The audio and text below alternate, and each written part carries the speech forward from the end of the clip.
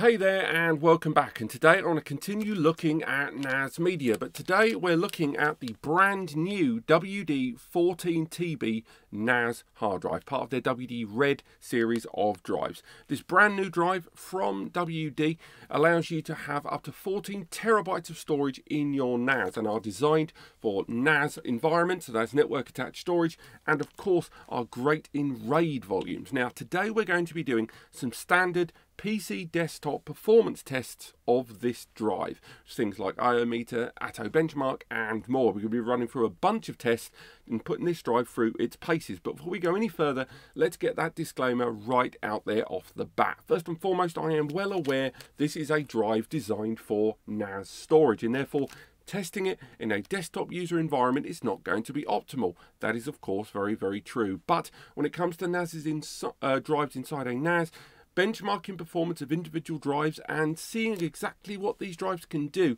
proves very, very difficult without significant improvements in NAS performance benchmark tools out there. So for now, I'm going to be testing this via those desktop applications, and then in a follow-up video after this, we will be installing several of these drives in a NAS in a RAID environment just to see the performance they can give you within that setup. After that, of course, I will be testing this drive in conjunction with the brand new SSDs. These ones here that I've just finished testing. This is the WD Red SA500, just to show you about what a great environment you can get out of these disks if you use NAS hard drives and SSDs for caching. Now, this disk itself is a 14 TB drive. The price and the specifications should be on the screen somewhere there right now. And the drive itself does feature the NAS firmware inside NASware 3.0 from WD, and I have been using a number of WD Red drives for a long time. They're of course not the only NAS hard drive brand that I talk about, and I'm sure you know the other one that I'm not going to refer to in this video, but you know, what we're going to be doing today is putting this drive through its paces to see what exactly the performance this drive will present on its own before we do some follow-up videos where we test this drive in a NAS environment. But otherwise, let's make our way over to the desktop there and start performing our tests. So here we are on our desktop environment here, and as you can see, I've connected via SATA that 14 TB WD Red NAS hard drive, and it's appeared here. What we want to do is now mount this as a nice volume, get that visible. We'll put that under drive W and make the disk visible to us to utilize in our tests. I'm going to wait for that drive to finish formatting. It is a big old drive, and while it does that, it's worth highlighting that this disk is designed for NAS. Once again, the tests we're going to be running today are going to be utilizing desktop benchmark tools, not NAS tools. The reason being that there is a lot more tools out there readily available. I'm also aware that the CPU and memory on the test rig that we're using today isn't too extensive, but it should be sufficient for these tests. My i7 rig that I've used in previous test videos unfortunately is unavailable, and to make sure I could utilize a SATA system, this is the machine that I'm going to be utilizing.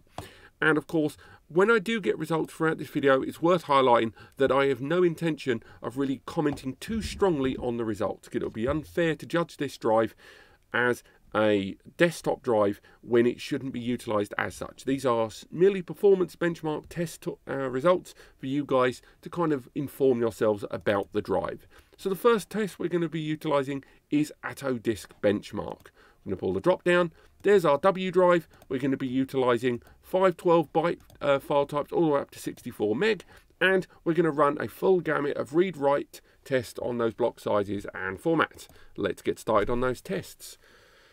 So the file size I went for there was a 256 meg test file, but it's worth highlighting that in tests utilizing things like Blackmagic, I will be utilizing bigger file types of around 1 gig. The reason being that a number of you, when you're using NASes, when you're looking at particularly 2 and 4 bays, a number of you immediately look at utilizing it for multimedia, and those file types are increasingly going to be bigger than these 256 megabytes. So just for this performance test, I'm going to be running the ATO benchmark on 256. But straight away, we are already seeing write speeds in excess of 100 megs. Now, it's worth highlighting that when I do utilize desktop tools to conduct these tests, one of the main reasons for that is because the bottleneck that arrives with NAS. If you utilize most NAS devices, unless you're going to utilize 10 gigabit Ethernet, you're never really going to get these speeds externally. You can install a VM or run IO meter as a remote agent and try to get these speeds. But given that a number of you very rarely use these tools, and what the people that do use IO meter and tools of that like would not utilize the kind of video like this, because a number of you will go straight onto FreeNAS. But the rest of you, I know you have familiarity with the likes of Atto Benchmark, Blackmagic, HD Tune and stuff like that. And those are the tools that we're going to be looking at in today's video. But we are seeing that this drive is immediately giving us that 200 megs, which is great to hear. One of my earliest concerns about this disk was that in effort to differentiate between a Pro and a standard disk, we may see the return of 5400 versus 7200 RPMs and limited caching on the disk, which can often lead to a disparity between read and writes. It makes sense when you think about it, because standard disks aren't really required. If you're putting in a 2 or 4 bay, you're not going to need that tremendous overhead of power underneath the bonnet, and therefore they don't see it useful to put it in there.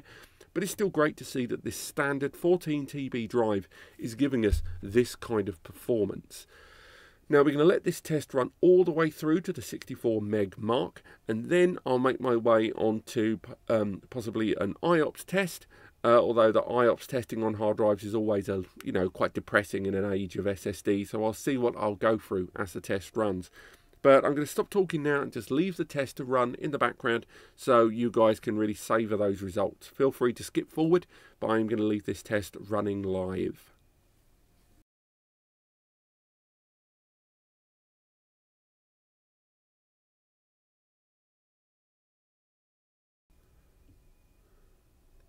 And now we're arriving at the final test there at 64 megabytes.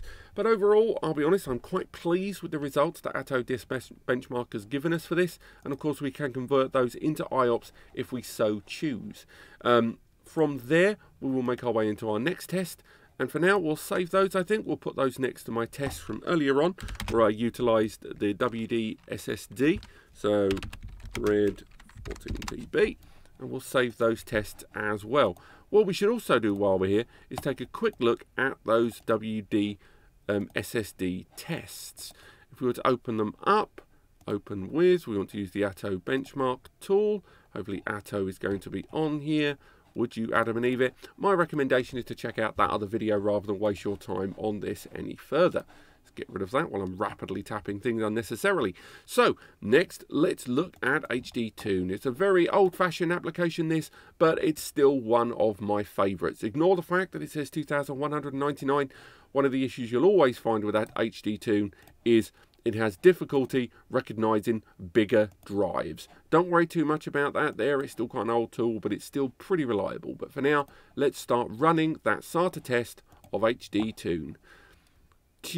Maybe, but straight away we're seeing those read and writes in excess of 200 megabytes, which is exactly what we wanted. But let's see what the sustained read and write activity on this disk is. While this test is running, we can look at different stuff in the background, and there's all the other error threshold, and if there are any issues there in the background with these disks, it would show up there. Obviously, those issues, if there were any, would apply to this individual disk, not the whole of WD14TB as a whole. That would be madness. Going to leave that running there in the background before we get ready for our next test utilising Blackmagic.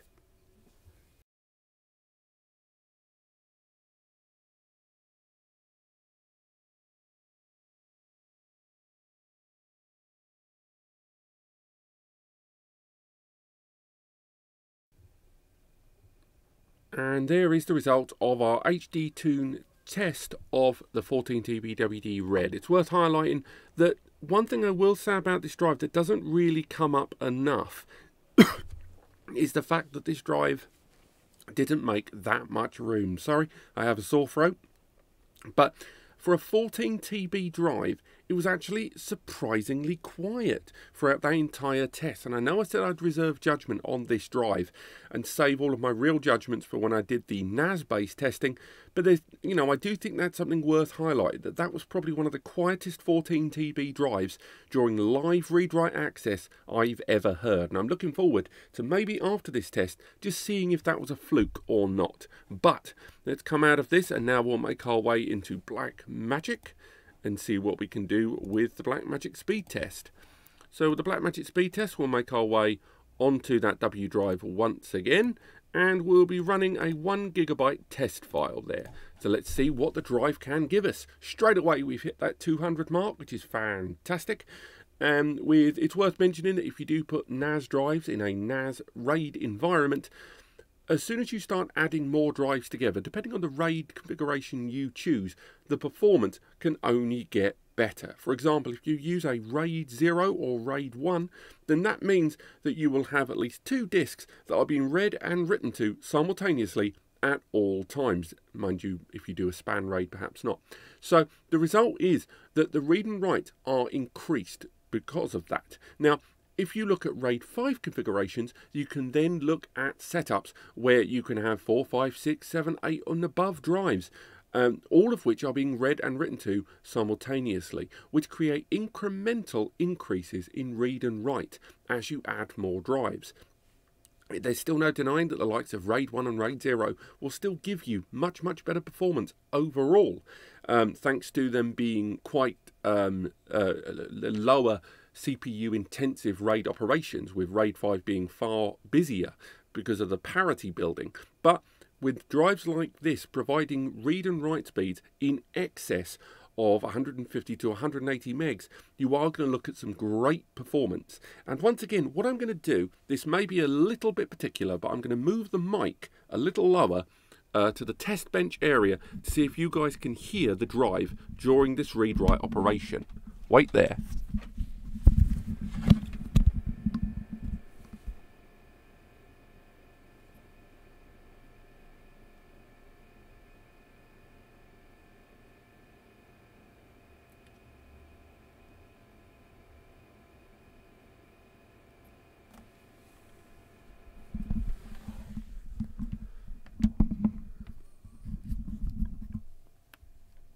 Now, you may well have heard a humming noise there in the background. That's because this test rig has got 2 PSUs. But what you didn't hear, well, at least what I'm not hearing, is lots of clicks and whirs. And that's exactly what I would expect from a 14 TB drive undergoing this kind of intensive read-write operation. So again, I am trying to reserve my judgment, but there's no denying that for a 14 TB drive, this thing is surprisingly quiet, and I do intend to look into the disk cache and platter distribution of this disk to find out a little bit more about why this drive can be so quiet. And trust me, that is a damn good thing when you're looking at NAS devices that have multiple drives running together. Generally, drives that go above 10 TB are built very, very industriously, so it's therefore very surprising that this drive can be so pleasantly quiet. But I think I'm going to stop the testing here, because I think the real tests are going to have to be when we insert these inside the Synology and QNAP NAS devices I have here, as well as in the comparisons with major NAS brand competitors.